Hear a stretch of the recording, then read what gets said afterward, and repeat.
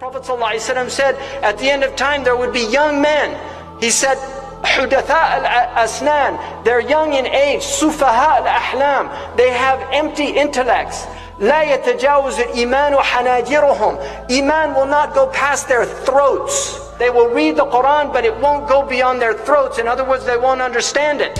So you find some non-Muslims pick up the Quran and they say this Quran preaches terrorism. No, the Quran is the furthest away from terrorism. But they have not understood the Quran. The Quran has verses of history, where history is recorded.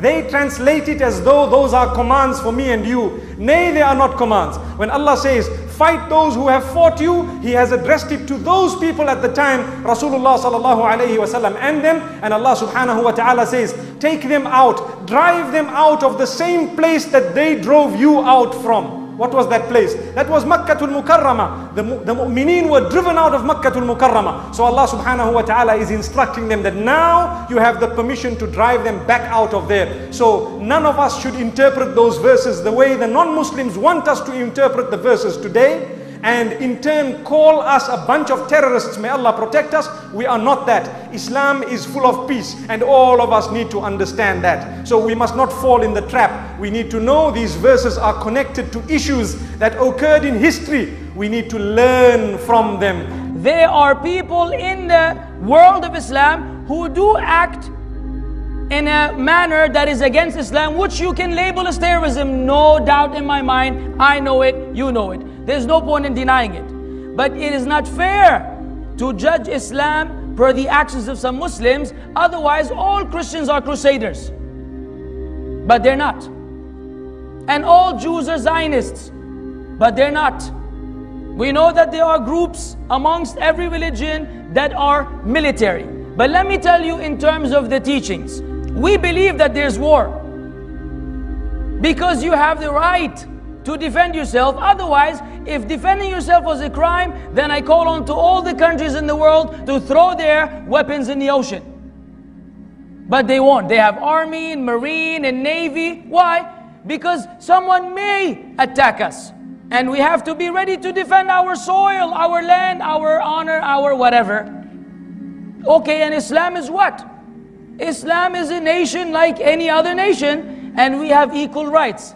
But you tell me a nation which says to the people, do not kill women, do not kill children, do not kill elderly, do not kill those dedicated to worship. Whatever religion, he's in his church, he's in his temple, whatever he may be, don't approach them. Do not burn a tree. Do not destroy a house. Do not kill an animal. Do not betray. Do not act treacherously.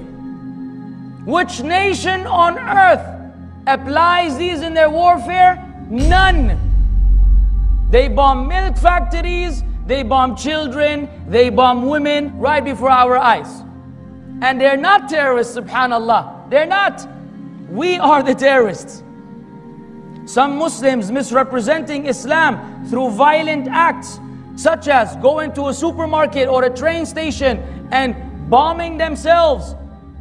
In the name of Allah, we say Islam is the first to say this is prohibited. First, you cannot commit suicide. Second, you cannot kill innocent civilians. What Islam permits is that if the two armies meet, like armies are meeting all the time, then you have the right to do what you have to do on the battlefield. People buying vegetables to have lunch are not included. So to kill them in the name of Allah is oppression. And the Prophet sallallahu alaihi wasallam said, لا يزال المسلم في فسحة من دينه ما لم يصب دما حراما. The believer will remain within the margins of his religion unless he spills blood illegally. Once he kills one innocent soul, he will be held responsible by Allah, and it may be the reason he will enter the hellfire.